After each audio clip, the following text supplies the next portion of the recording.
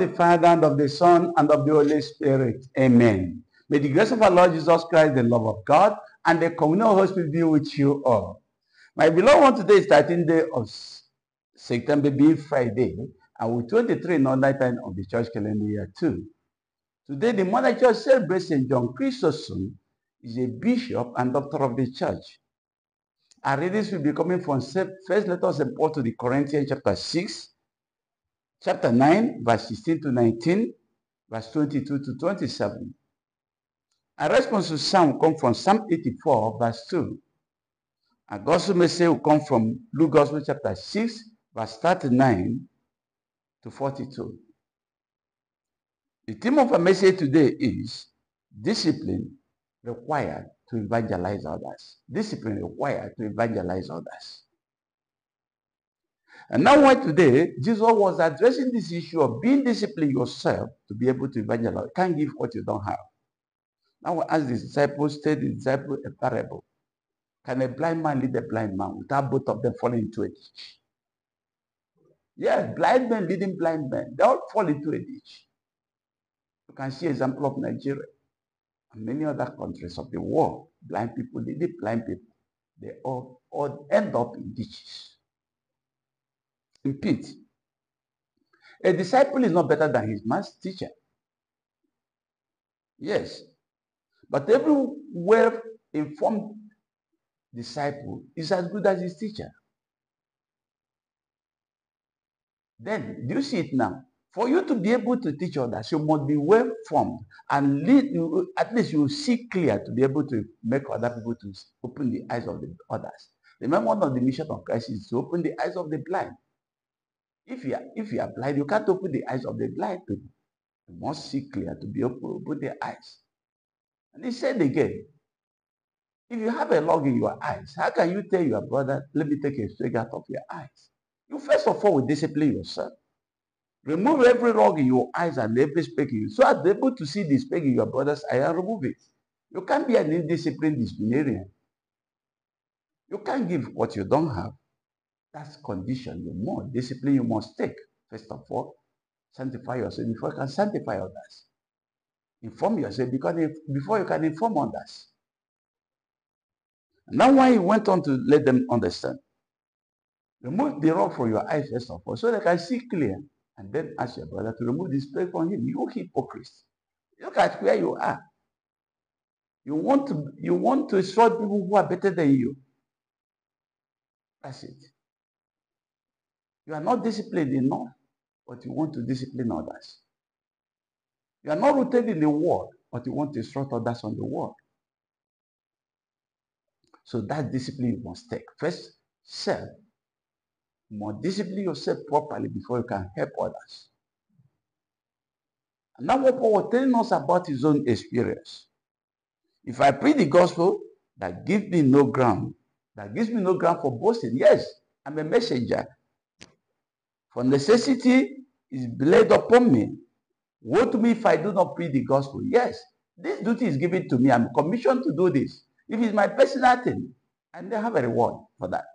But since I'm doing this, all I'm doing is to win souls for God. And to preach it free of charge because it was given to me free of charge.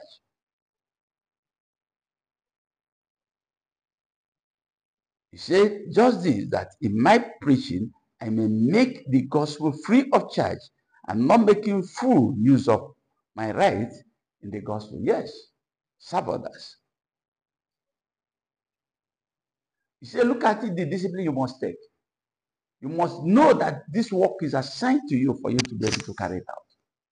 And it's unconditional service, not selfish service.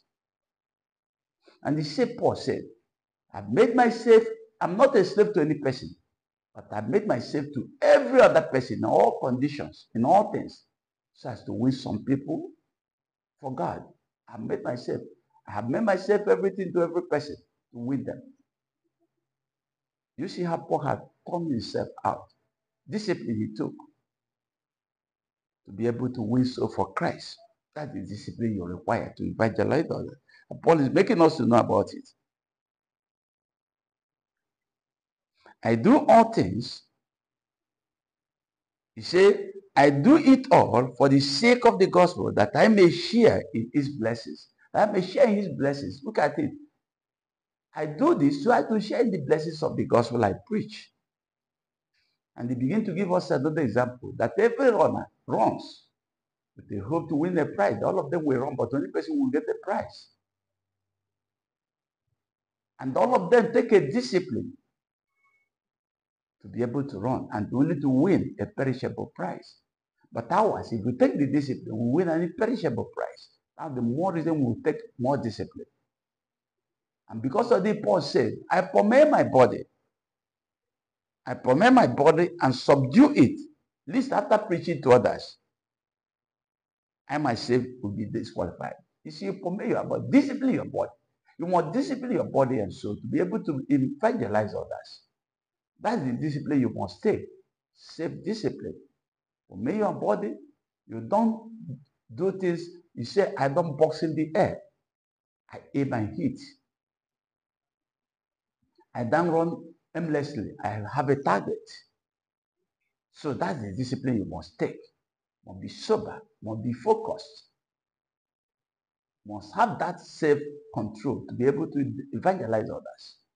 That discipline God requires from all of us today if we are to be the disciples of Christ. Now, when the psalmist understood this so well to say this, look at how they put it. How lovely is your dwelling place, O Lord of hosts, because having discovered the grace in serving this God, that's why he made this announcement. How lovely is your dwelling place, O Lord of hosts. If not there, where else? That's why he's making every effort, taking all the discipline required to be there. And that's why today we're celebrating John Chrysostom. He's a bishop and doctor of the church. Born in Antioch in the year 349, elected Patriarch of Constantinople in the year 397. Renowned for his knowledge of the scriptures. And soon developed an excellent way of preaching the word. Renowned for that. Because he preaches so eloquently, that's what we call giving the name Chrysostom, the golden mouth. Because of these gifts showered upon a great theologian of his time,